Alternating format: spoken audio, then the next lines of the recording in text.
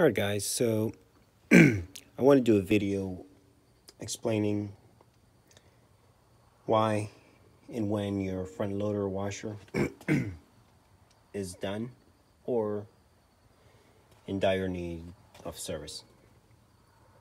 So this is your inner drum, okay, this part that does the rotating, okay, and when everything is working perfectly, it will be in true alignment. Okay, if you see how true that drum is turning, there's no movement. Okay, so when you start to hear the noise, let's say you're in the bathroom or whatever across the house and you can hear the washer roaring like a freight train, that basically means the bearings in the back, which I'll kind of show you, has worn out because the seal, which keeps water out of them, has let water in, and the lubricant from the bearings are now gone. So all you hear is just a grinding noise. So you have your outer tub, which is this plastic, and you have your inner. So they should never touch, okay? They're in a bearing and housing in the back, and you have a spider, looks like a triangle. That's your spider. That's what holds the drum and supports it. So when everything's working well, they never touch, okay? If your washer is flopping around and making noise, you can actually grab the inner drum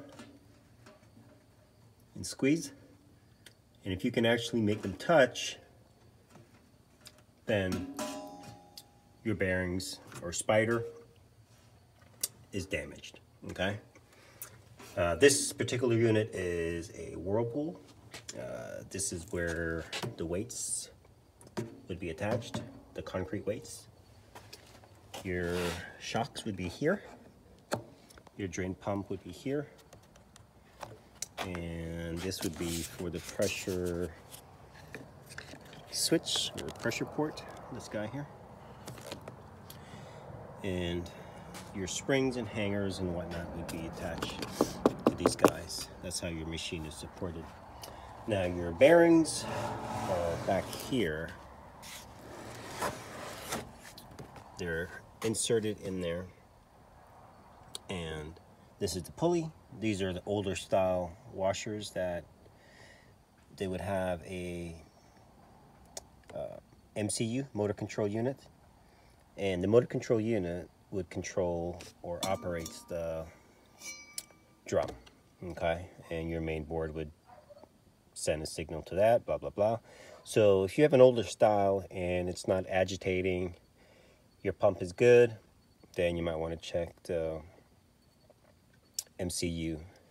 So the bearings are in there, and what happens when you overload these machines, you know, literally stuff them to the point to where you're basically wearing it out, and that's how you get premature wearing on these units. That's your heater. So that's pretty much it. I just wanted to show that. This is a good drum. We're gonna keep this one for a washer that's coming in.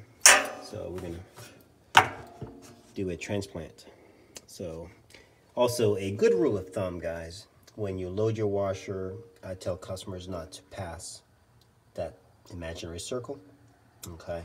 If you want your washer to last, do not overload it.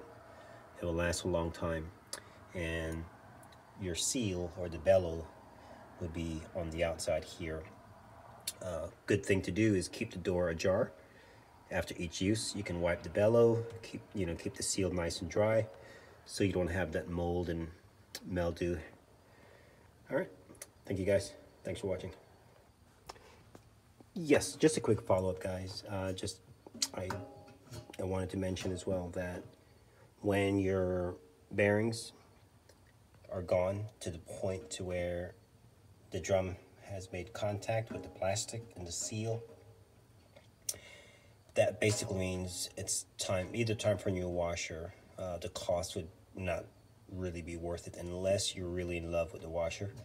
I would not spend the money to repair it. Also, if you notice smelling of rubber burning, that could also be an indicator that, again, the drum has shifted and is now making contact with the bellow. That's the seal, that gray rubber. So if that happens, then you will hear like a squeaking noise and also a very distinct smell. And if you open the washer and it's hot, that means either, and you can see smoke, that means the drum has made contact, and it's early sign of a new washer. All right, thank you.